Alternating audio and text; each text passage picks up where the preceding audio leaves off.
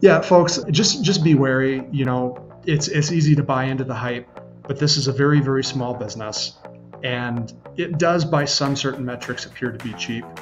But this could be one of those stocks that is cheap for a reason. I think they have a lot of chops. I feel like they really want to grow the business, and they have carved out a really nice niche in this part of the industry. But I can't say that I would add right now. I'm thinking more hold our current position.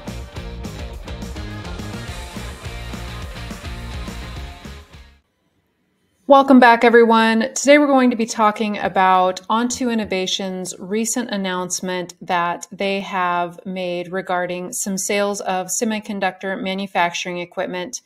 We'll also talk about a new company for us, ACM Research. But first, let's talk about some news from GlobalFoundries. Just today, they announced that they officially are opening the expansion facility in Singapore. This facility broke ground in 2021, but it is finally opening. So, Nick, what does this mean for GlobalFoundries? Like you said, it's an expansion of existing manufacturing capabilities. This is quite large expansion, pretty ambitious plan that GlobalFoundries had announced a couple of years ago, around the time of their IPO in 2021. Remember, back then it was still the chip shortage, specifically for PCs, smartphones, and autos. Still in the pandemic, a lot of manufacturers were shouting about not having enough chips. GlobalFoundries said, fine, we'll invest $6 billion to expand our manufacturing. And here we are, like you said, 2 years later. Casey, we talk a lot about this. It takes years to build new fabs, to build new chip fabs. It takes years to outfit and retool existing fabs. And this one's actually a pretty small one, only at $4 billion. It's still a multi-year project, and full production actually won't even be reached until 2025, 2026. But at any rate, GlobalFoundries has brought this new production online just in time for what is now a chip surplus for its smartphone market. Remember, GlobalFoundries focuses on mature nodes.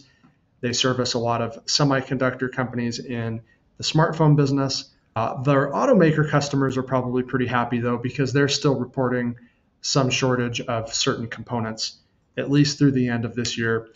Good news for GlobalFoundries investors. Remember, there are still two other projects that they had announced, each worth about $1 billion in investment.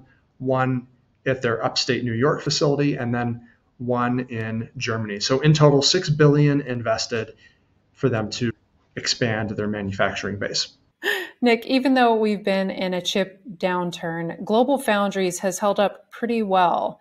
Net income is positive, but what is their free cash flow like? Yes, Casey, maybe put up the chart here from our friends over at Main Street Data, showing the revenue and net income performance. As you mentioned, both doing pretty well, sales holding up, net income still positive. Free cash flow, though, deeply negative. You see it bouncing off of a bit of a bottom early this year, but still pretty far into the red. This works out to a negative $660 million over the last 12-month period. And this illustrates the fact, Casey, that it is very expensive to build new fabs.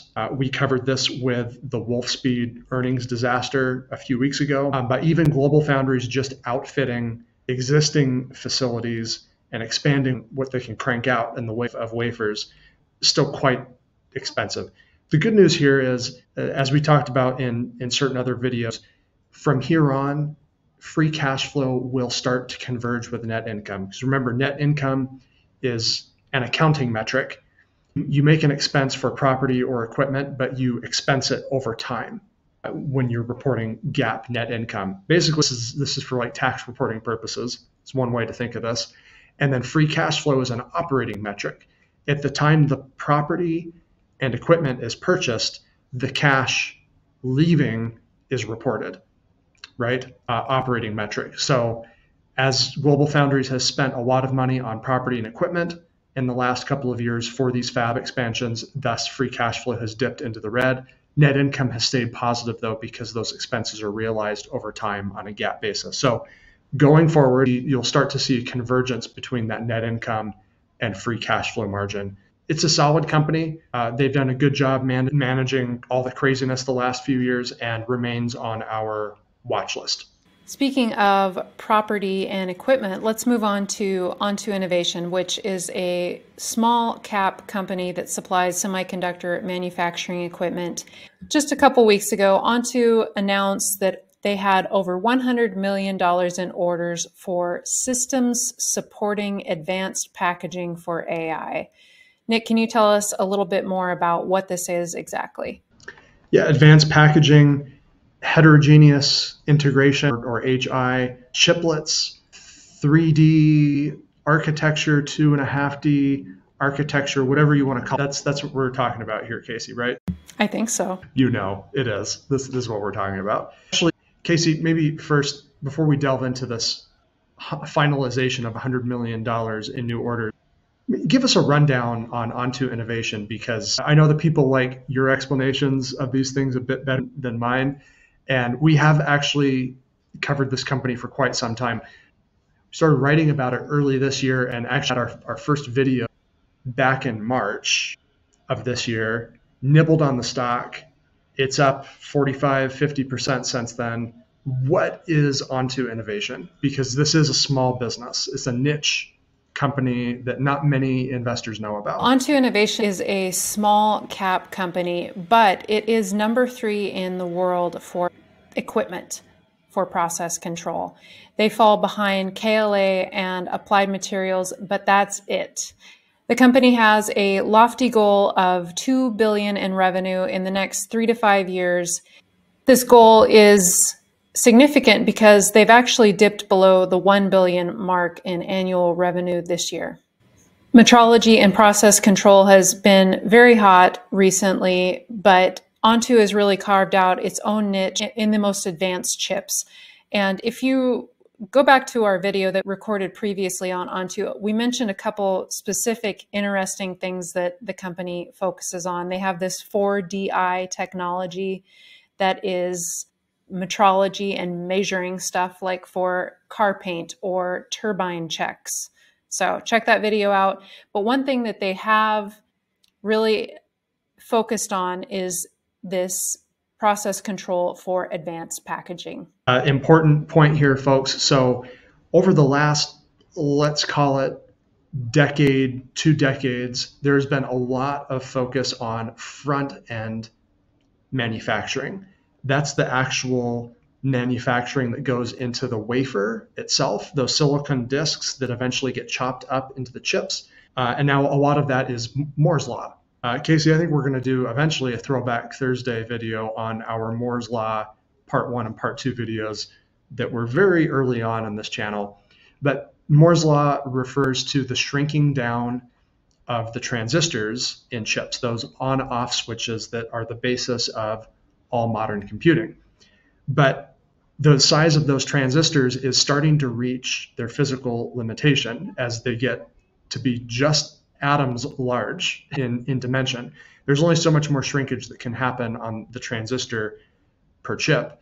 So one area where a lot of chip companies are focusing their attention now to continue to increase performance is that packaging. Again, chiplets, heterogeneous integration, whatever you want to call it. This is where Onto Innovation has been hitting pay dirt the last few years. And I guess maybe this is where we should talk about the new order that they finalized. This equipment that Nick is talking about is called the Dragonfly G3 inspection system. And this system plays a role in advanced packaging for the AI device market. So these are leading edge chips that combine a graphics processor and HBM devices to create these AI GPUs in a single package. Casey, measuring stuff in these chips, measuring the dimensions, quality control, making sure the yield in manufacturing these things comes out in such a way that maximizing the profit for customers buying these machines and installing them in their fabs. Casey, you mentioned the GPU, and then you mentioned the high bandwidth memory, or HBM.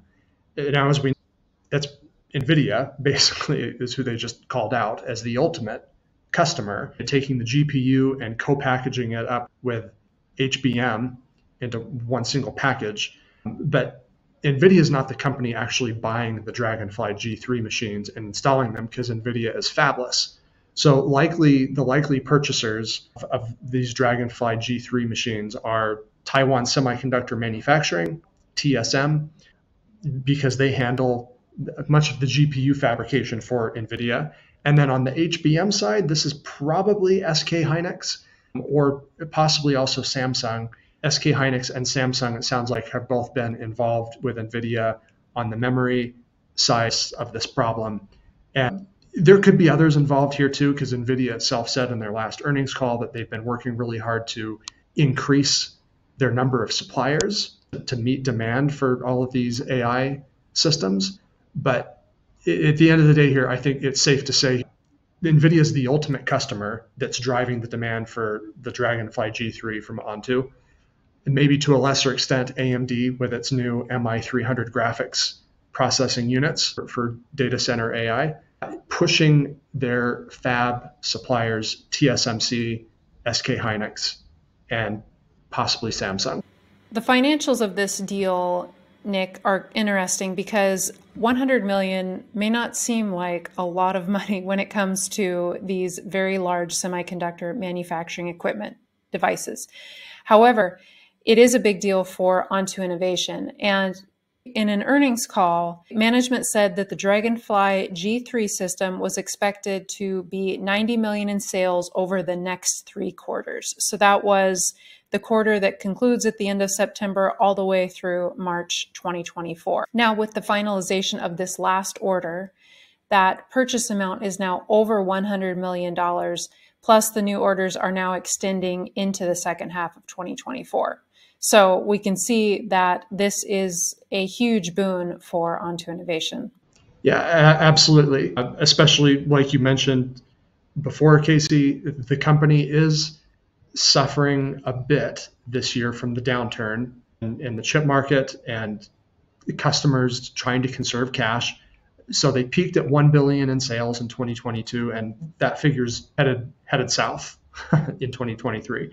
It's probably going to be less than $900 million. So these incremental orders they're now picking up for that Dragonfly G3, we're talking about orders here that could equate to upwards of 20% of their total annualized revenue at this point. So management provides this 3 to 5 year guidance back in June for 2 billion in sales. That's the top end of their goal. So you and I as investors start looking for proof. How do you get there Onto Innovation? Here's one way that they're doing it is brand new sale of a let's say brand new machine for this new market addressing GPUs, data center AI. This is really quite a big deal for a small business. At this point, the stock, like I said, it's doubled over the last year, up 45-50% since we initially nibbled on it in March, but still a small business in the grand scheme of things, especially when you're talking about giant competitors like KLA Core and Applied Materials that do many billions of sales every single quarter. Nick, Onto Innovation has 610 million in cash and short-term investments. It has no debt, and at its investor day, it alluded to the fact that they may be interested in making an acquisition. Do you have any ideas on what type of moves they might make? Yeah, absolutely, Casey. Yeah, that's significant that they have all that cash, because it's probably exactly what they're thinking they'll do is use it and possibly the issuance of new stock to make an acquisition. Who might it be? I guess that depends on where management sees value going forward. Now, we already mentioned Applied Materials and KLA, obviously the big one. It's the specialist, the big giant specialist in metrology and process control. So maybe Onto Innovation tries to just get bigger within this field. There are some smaller competitors that we've covered here. There's Kohu, which we have not covered, not exactly high on our priority list here. to cover. There's also Nova and Camtek, both of which I believe are based in Israel, that also play in process control and metrology. So maybe Onto would be interested in consolidating the metrology and process control market. I think that's probably the more likely of the two. I think at this point they're maybe too small to go the route of diversifying into new parts of the semiconductor and chip packaging and manufacture space. Like Applied Materials is like the big generalist across multiple types of equipment. So that would be harder to guess though if they go that route. But if they're going to just try to consolidate, I think it would be a smaller play, like one of those three. Let's say Nova, Camtek, or Kohu. Maybe, perhaps. Okay, so that's the situation. Casey, let's roll reverse here. Onto Innovation is trading for 34, 35 times expected 2023 earnings. Okay. Now, this metric assumes that earnings continue to fall on a year-over-year basis for the rest of 2023, for Q3 and Q4. And it looks like analysts expect things to start heating up again starting in calendar year 2024. Maybe around Q1, Q2 next year, they return to year-over-year growth. So let me ask you, Casey, 34 times expected current year earnings. What do you think? Are we buying Onto Innovation? Stock price as of this moment at about $125 a share? This is a tough question for me, Nick, because I really like Onto Innovation. You know this. I think they have a lot of chops. I feel like they really want to grow the business, and they have carved out a really nice niche in this part of the industry. But I can't say that I would add right now. I'm thinking more hold our current position. What do you think? I think that's a safe assessment, and I will defer to your assessment on that because I agree. Great business. We already have a position. I think we're in wait and see what happens next mode. Okay, so a follow-up question for you here before we move on to our last company. I feel like maybe I'm price anchoring a bit, though. So let me ask you about this. When we bought the stock, it was like low 80s. It's now at 125. What would you tell me if I'm like, I don't want to buy it now because it's expensive, because the first time I bought it, it was $80, let's say, and now it's at 125? I would say that's never a good way to invest. Ultimately, if you like the business and you truly believe that it's going to grow, it would be better to just dollar cost average, at least in my mind. 125 may seem expensive right now because we bought in the 80s, but it could be 200 at the end of next year. Yeah, so I guess what it comes down to, right, is what do we think the business does in 2024 and maybe through 2025, 2026? And that's our big picture outlook on this semiconductor manufacturing equipment space. We see boom times coming again that maybe hit a cyclical peak in 2025, again, maybe 2026. So I don't know. I guess maybe the question then, Casey, to kind of take the opposite side of the argument here, if that's our outlook, is the stock really too expensive right now? Maybe we need to go out to 2025 and try to estimate what earnings will be at that point in time and base our buy assumption on the stock from that point. Your thoughts? For me, I would say some of that is already baked into the current stock price. As you said, 34, 35 times earnings, future earnings. I would say for me, it's a better dollar cost average at this point. Okay, I wanted to just try to poke some holes in your argument there for a moment, but I guess maybe at the end of the day here, at least as far as we go, stay tuned for more details. We're not buying the stock at this point, but it's a business that we think you should definitely be aware of and keep on your radar, keep on your watch list, whatever it is you call it, folks, whatever you have out there that you use to keep track of stocks. Onto Innovation is one of those semiconductor stocks you should probably be watching. Now for ACM Research. This company is interesting, Nick, because it has one of the highest growth rates expected over the next 3 to 5 years. You told me that it's at a 30% CAGR over the next 3 to 5 years. So what does ACM Research do? So I think we're talking about it because we get asked questions about it fairly frequently. It gets requested fairly often. Cover ACM Research, please.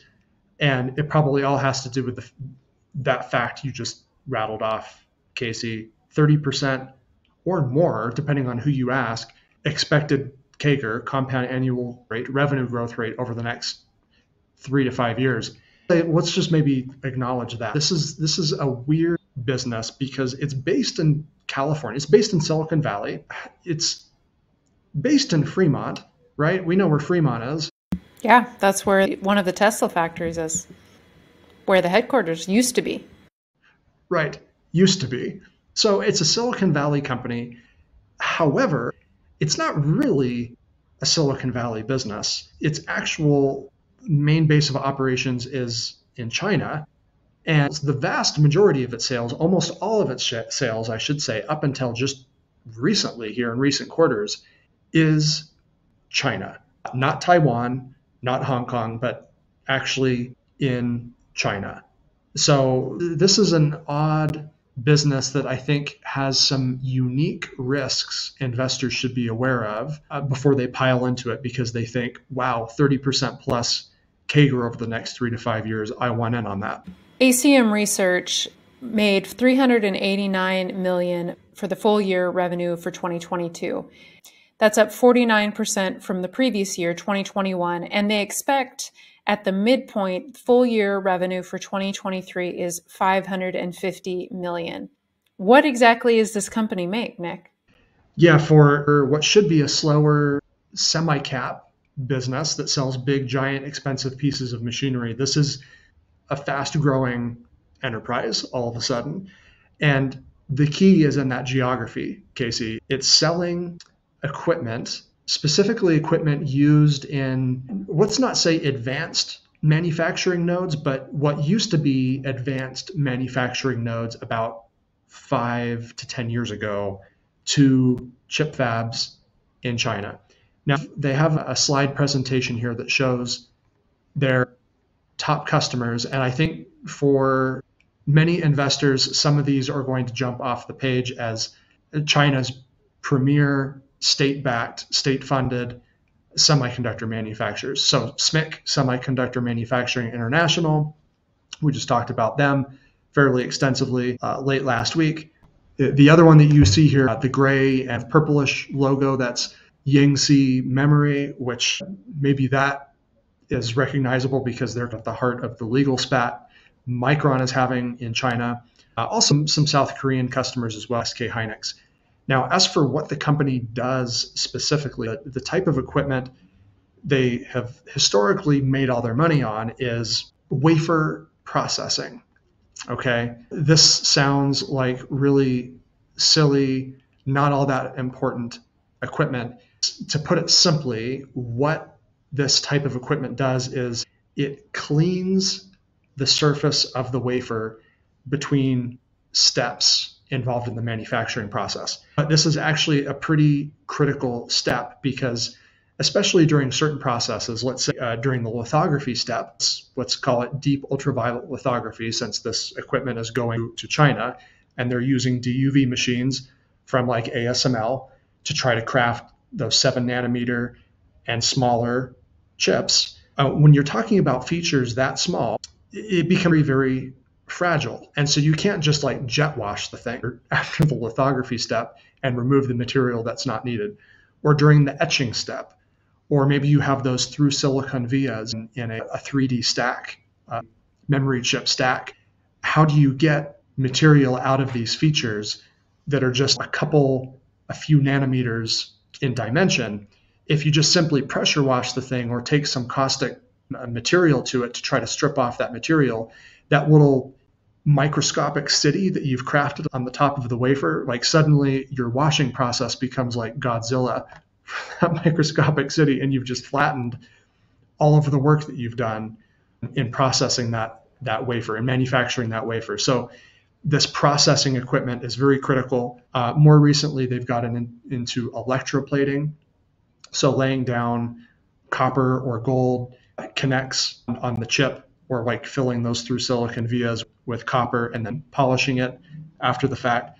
So a little bit of packaging going on here as well. Interesting business, and most of the sales up to this point have been going to China. And as China tries to ramp up its domestic semiconductor manufacturing industry, it looks like ACM Research is a top beneficiary of this move. Who are the competitors for ACM Research?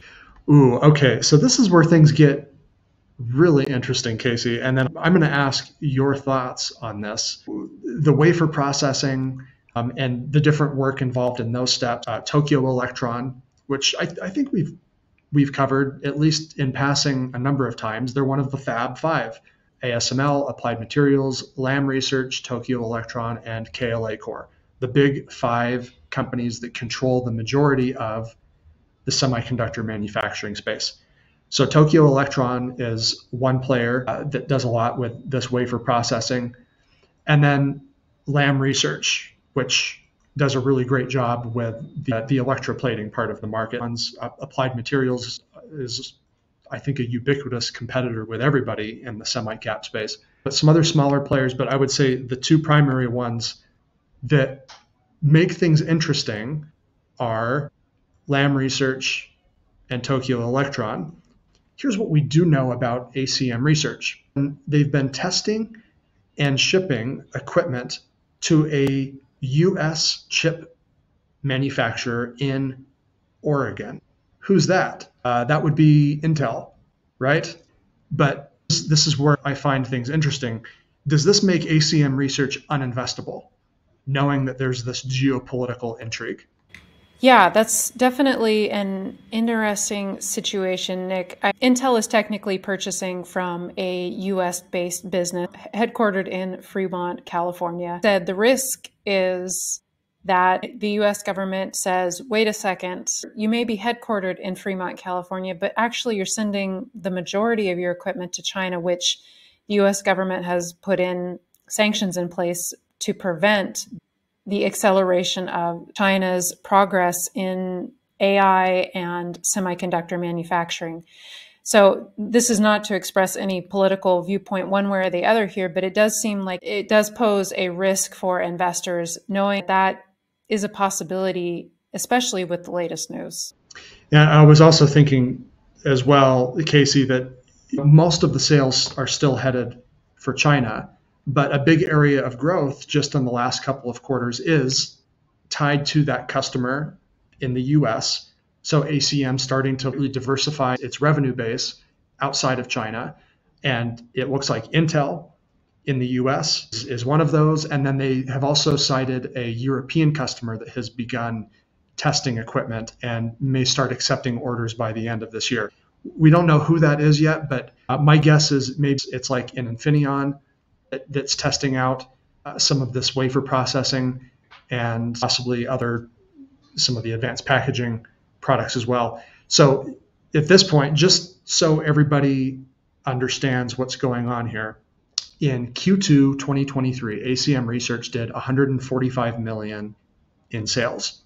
Only 9.8 million of that was outside of China. So 7% basically revenue outside of China. We're talking about just a few machines to Intel, maybe a machine or two to someone in Europe. Maybe it's Infineon, maybe it's GlobalFoundries, and that fab we talked about. They're expanding in Germany. We don't know. But if the company wants to diversify outside of China, I wonder if there's also risk that regulators might say, hey, we're doling out taxpayer money here to help expand semiconductor manufacturing in our home base.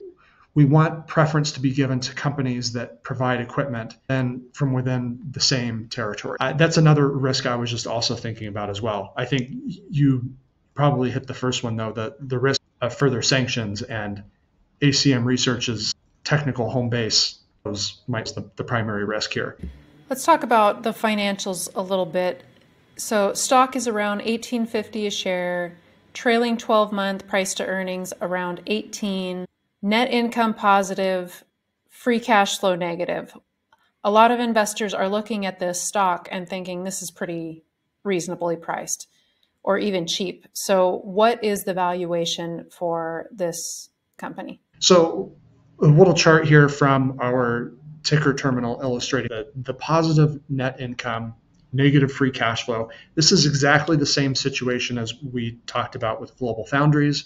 Remember, GAAP net income is an accounting profit metric. You've made an expense in the past, the cash has been spent, but you realize that expense over time.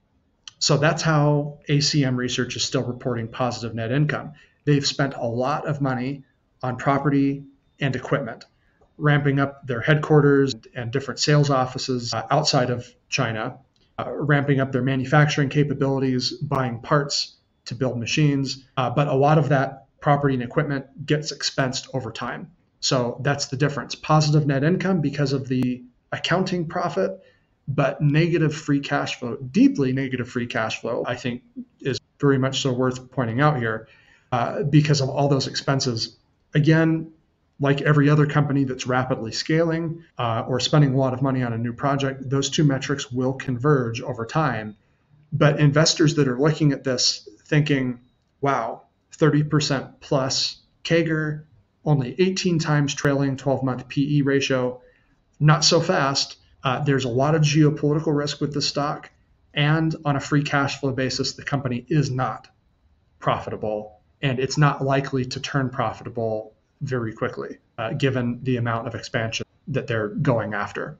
Okay, knowing that, Casey, what do you think about this stock? I think we should buy some. No, I think in all seriousness, there's a lot of risks with this company that we've talked about, probably more that we don't even know about at this point, but it could be part of our basket of stocks that we take a very small nibble into. I think the upside, the reward could outpace the risk, but it's definitely not something I'd put my whole portfolio in. What do you think? Definitely agree. I think your take is 5 out of 5 stars. Yeah, folks, just be wary. You know, it's easy to buy into the hype, but this is a very, very small business. And it does, by some certain metrics, appear to be cheap. But this could be one of those stocks that is cheap for a reason. The geopolitical risk is something I would like to be able to put aside right now. My hope is that everybody learns how to get along and come to some amicable agreements with each other, and the semiconductor industry kind of gets out of this funk where everyone's worried about domiciling more of the market within their borders. But that's probably not going to happen anytime soon. So I think that is a very, very key risk and a reason why the stock appears to be cheap by certain metrics. Because if this was a company that was more diversified across the whole semiconductor supply chain, the whole global semiconductor supply chain, I think some of that risk discount on that 18 times PE would kind of go away a bit. Because there are other companies in this market, like Air Test Systems, for example, that trade for ludicrously high valuations solely because of the fact that, you know, they have less concentration in China. At any rate, I think your take is solid, Casey. This is a small cap stock, and that's our take on small cap stocks. You need to buy a basket of them. They need to be very small positions, and you need to assume that most of them are not going to make you any money. We'll keep an eye on it, see how it goes, and we'll let everybody know if we decide to put our toes in the water. We have just under 4 months to reach our goal of 10,000 subscribers. So if you appreciate the channel, subscribe and share with your fellow investors. We'd love to have them in the community. Yes, and Casey, I'd also like to mention we are hitting our 1-year anniversary of the Chipstock Investor YouTube channel this week, actually. So a lot of viewers have been asking us about various projects, expanding our coverage, easier access to what our portfolio looks like, so on and so forth. We are working on something, and I think we'll be ready to announce that really soon. We hope everyone finds it useful. So stay tuned for that. Until next time, take care, everyone. See you later at Chip Stock Investor.